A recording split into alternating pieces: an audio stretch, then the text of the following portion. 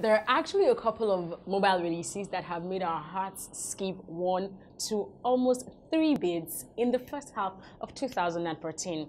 One of such devices is the all-new Samsung Galaxy S5. I know. Since its release in the month of April 2014, quite a lot has been said about it, and while I'm tempted to say, okay, maybe we will take their word for it, I'm not willing to let them off so easily. So I say, let's take this pretty little thing from Samsung on a spin TechCity style, shall we?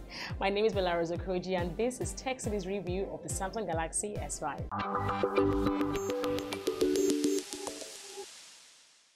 This is Tommy Ahonen.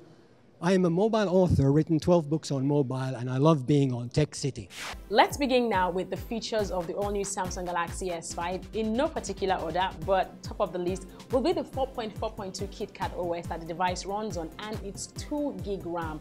You might not understand the technicalities, but basically this phone does not hang. It's very swift and very fluid. A power saving mode might sound like a no-brainer, but no phone has done it as well as the ultra power saving mode on the S5. When the mode is activated, what it does is it turns off all applications and functions on the phone that primarily drain battery life, and it keeps the core of very important applications that you need still running. Still talking about battery, the S5 does really well in general.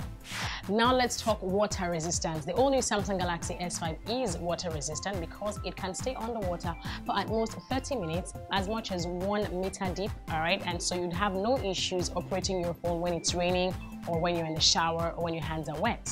So critics have in the past pointed out that disappointing cameras have become a staple of Android phones. However, the 16 megapixel back-facing camera on the S5 and the 2 megapixel front-facing camera on the S5 just might be the best camera quality you might get in the Android market.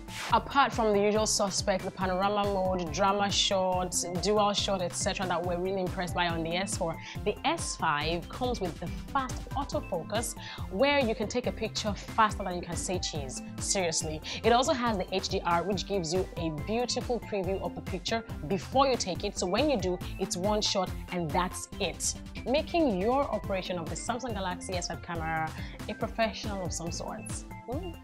The fingerprint sensor on the S5 is just on the home button right here, and it does not only allow you to unlock your phone, but it also grants you exclusive access to your device and your Samsung account, and it allows you scan your finger to authorize payment at any shop that accepts PayPal on mobile. To think that PayPal is also now in Nigeria, the perfect setup. Let me tell you now about the user experience on the Samsung Galaxy S5. For starters, the user interface is like nothing you've seen in any of the Galaxy series. The notification center is way more colorful. Yes, the 5.1-inch screen has a 1920 by 1080 pixel resolution, and that makes the display really colorful, sharp, and very fluid. Let's talk storage. The Samsung Galaxy S5 comes with an internal memory of 16 gigabytes and is expandable with a micro SD card to 128 gigabytes. Yes, that much.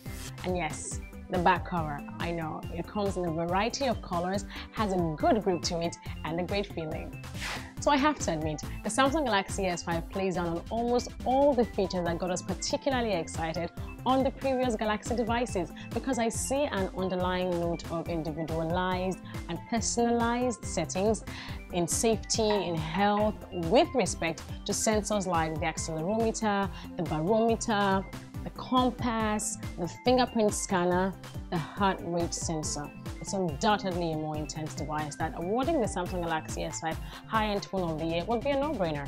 For TechCity, I am Bella Rozokoji, and this has been our review. Do not forget to follow us on all our social media platforms on your screen right now. Subscribe to our YouTube channel, and of course, check out our website on www.techcityng.com. See you next time.